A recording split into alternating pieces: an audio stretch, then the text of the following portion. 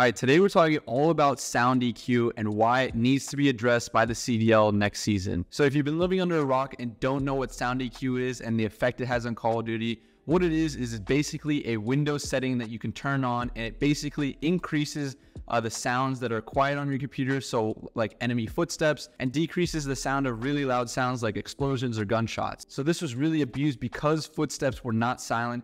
You can hear enemies basically across the map, and this is not even an exaggeration. There were times where players were being heard 3 rooms away basically in a search, and it was just so detrimental for the viewing experience and the playing experience. So obviously the only reason why this was a big factor was because footsteps were not completely muted, and that's just the biggest problem for us right now as a league. So hopefully in MW3 footsteps are completely silent, and when I say completely silent, I mean 100%. Like even if it's 90%, if you use the boosting of the sound EQ, you could still probably hear players' footsteps.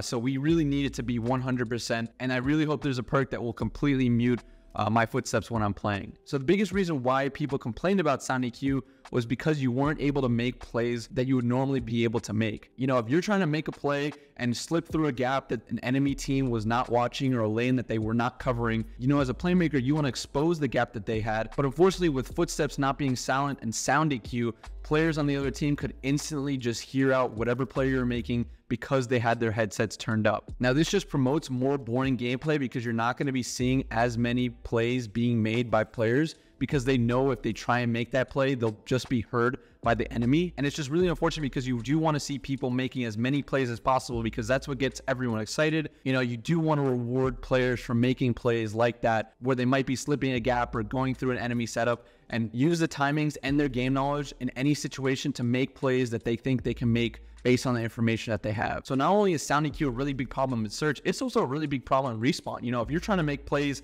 in respawn, it's the same thing. And usually it's harder to hear the enemy footsteps because of all the action that's going on in respawn. But here with sound EQ, where it's limiting those other noises, it's just as big of a problem. And it's really just hurting the gameplay of everyone because you're just relying on your headset, and it's just super easy to read out plays that you probably wouldn't have before if you didn't have your headset cranked. So to talk about sound EQ and how it was dealt with this year, it wasn't really a big thing until maybe, I want to say Major 2 or just after Major 2. So there could have been teams that were using Major 1 and Major 2, but after that second Major, people really caught on to what it actually could be, and the league started to check for it on LAN. But unfortunately online, there was just no way for them to check constantly after every map that a player was not using it. So teams completely abused it online this year, and then going into tournaments, they turned it off, obviously, because the league would turn it off on the main stage setups and then have a ref that would constantly be checking to see whether a player would actually tab out into those settings. So there were steps being made, but for all of the online matches, there were no steps being taken. So it was basically the Wild West at that point. So the easiest fix for all of this, obviously, is just muting the footsteps. And if the developer isn't willing to do that for us, I don't really know where we stand, because there's no way currently for the CDL and for just the developer themselves to toggle a person's Windows settings like that. So it just really needs to be addressed, and not just this year, but every year afterwards, because this is something that's a Windows setting, so it's gonna constantly stay in our game as long as we are playing on a PC. And for me, this is not only just at the pro play level, this is really hurting the game at a grassroots level. Whether you're playing game battles or wagers or S&D tournaments, these were areas that people would really grind to get their name out there. So for any future aspiring pro, those opportunities are very limited as long as, hacking and sound EQ are both a thing. Because as long as these are abused, it's really just discouraging to any future pro player to try and get their name out there like that. And you even see problems at the challenger system. So even if you're just talking about the amateurs, any future aspiring pro is dealing with these problems. And if players like this or keep getting discouraged from playing, that's just going to lower the player base and lower any potential pro players that might be trying to get into the league. And if we're not even talking about the lower level of amateur gaming, even for rank play, this is being abused, whether it's hacking or whether it's sound EQ.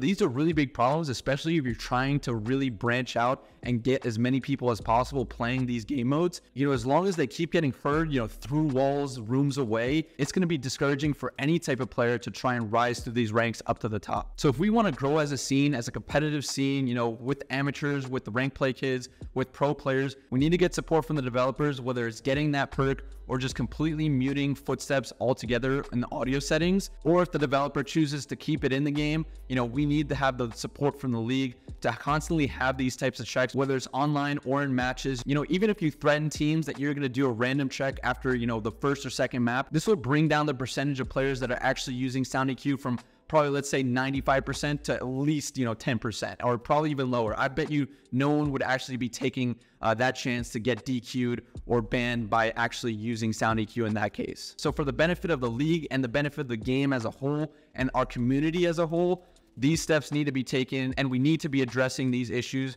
because the worst thing that can happen is that we just discourage everyone from playing, the competitive level because of these things that shouldn't even be in the game in the first place. And I'm not even talking about hacking at this point. Hacking is a whole nother thing where it should be addressed just the same way, but it needs to be on the developer side, obviously.